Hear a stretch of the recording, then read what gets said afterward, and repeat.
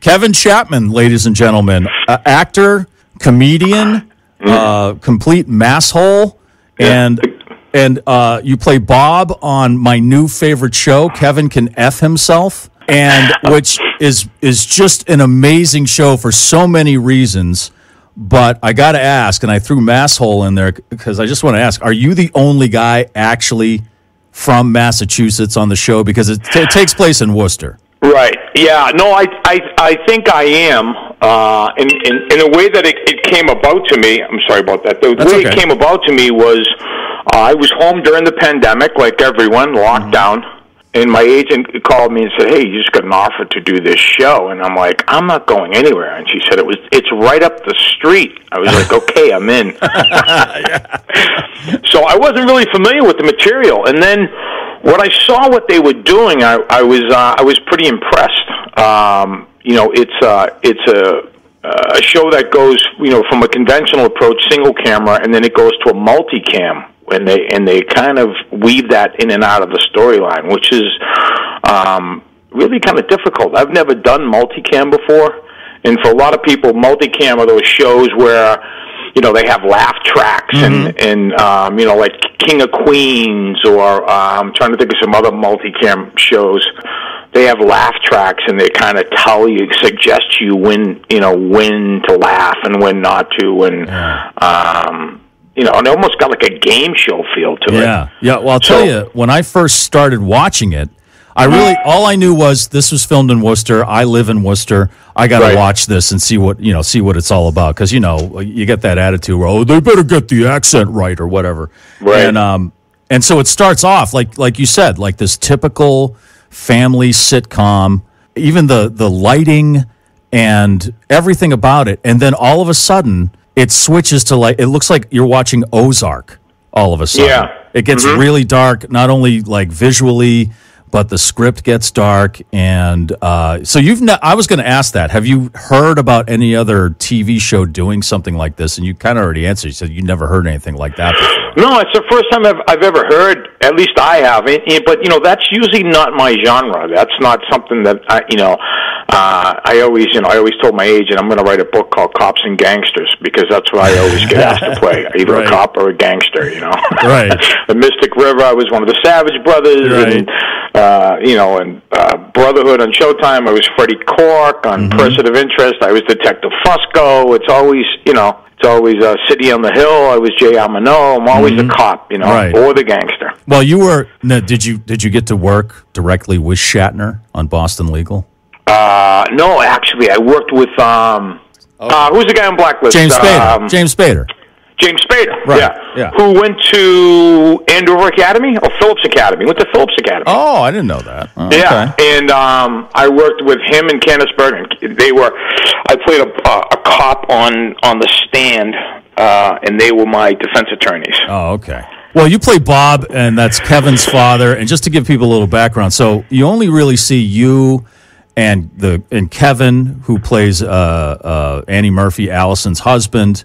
You only really see you guys in that sitcom mode. You never see you guys in the darker or Ozark mode, as I like to call it. And so, well, not yet. Anyway, I mean, Annie Murphy's great. She's, there's a lot of talented people on this show that I've never, I've never, like, this is the kid Eric Peterson that plays Kevin is fantastic. Yeah. Yeah. And, he's relatively kind of new. He did some work, I think, on Big Bang Theory, but mostly like guest stars and stuff, I've never seen him as like a series regular on something, and I think he's phenomenal. Yeah, he's great. And Mary Hollis, is it Imboden, who plays Patty? Yes. Yeah, she's really good as well. Yeah. She's very, very talented, and just the sweetest girl. She was knitting hats for everyone on the set. Super talented. I mean, the cast itself is super talented. Yeah. Brian Howe, who I've known for a long time, is on there. He's great.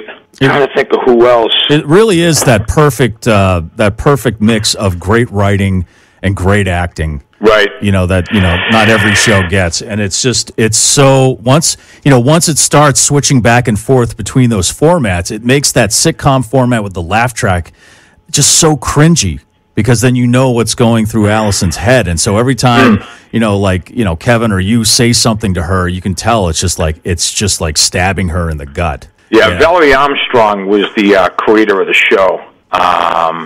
And it was, kind of funny because she was she was a writer on SEAL Team and 10 Days in the Valley. Master of Sex is where she kind of, cut her teeth as a writer's assistant, Yeah. And so to have this come out of her, it's pretty wild because it's not, it's not the genre in which, she is relatively known for, Now, the story is about being set in Worcester is that it was like her roommate's boyfriend or something like that was from Worcester, and she'd been here a couple of times. Because she's not from here. She's from, Connecticut. Right? Exactly. Yeah. Yep.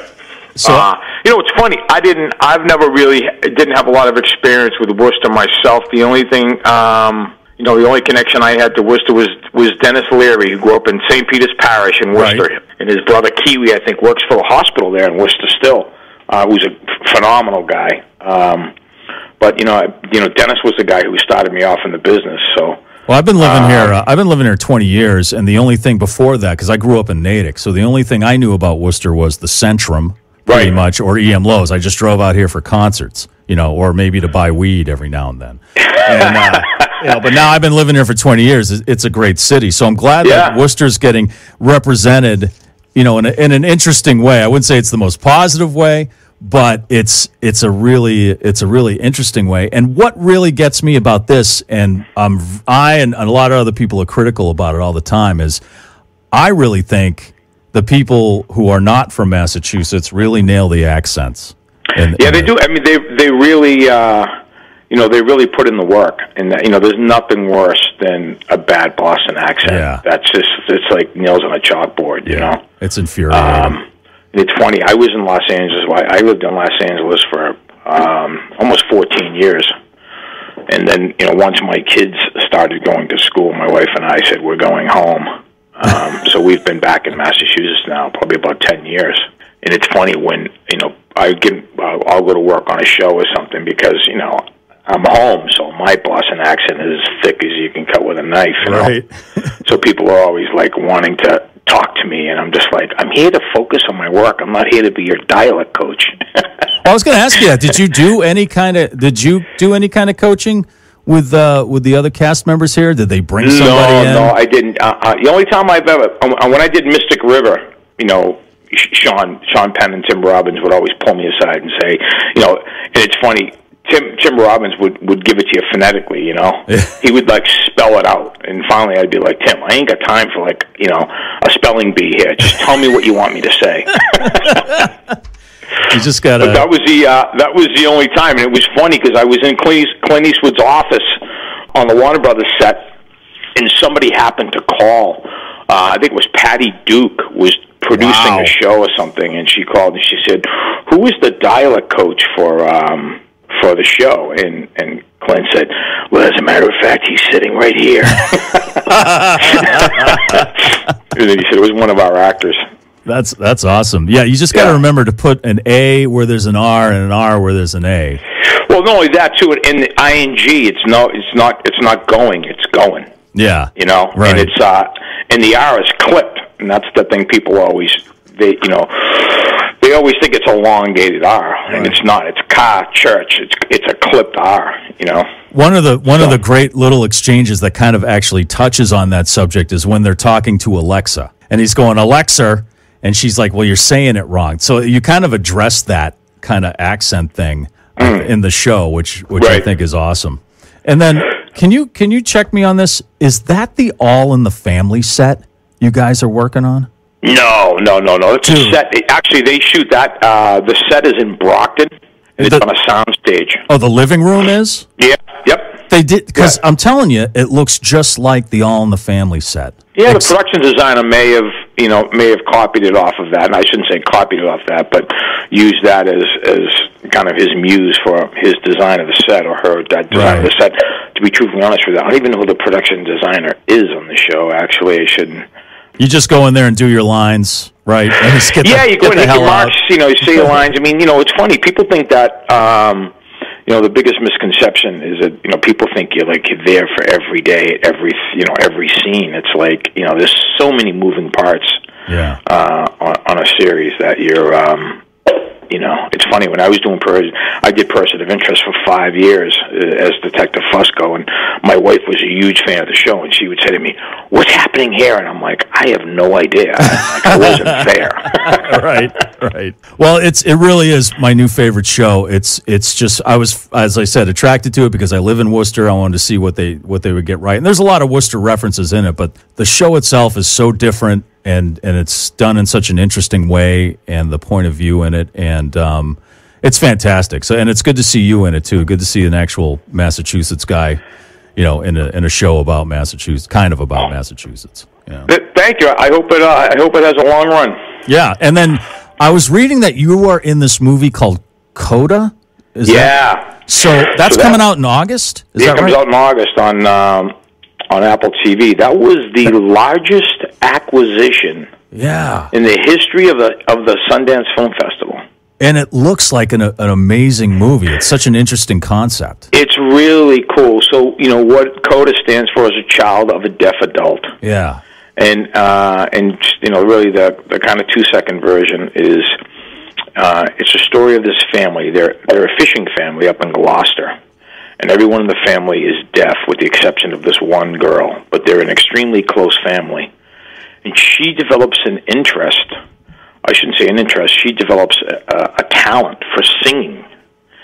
And it's the only thing that her family, who she's very close with, can't participate in. Right. Oh, my God. Because they can't, because they're all deaf. Yeah. So it's really, really cool, and it's a great cast, and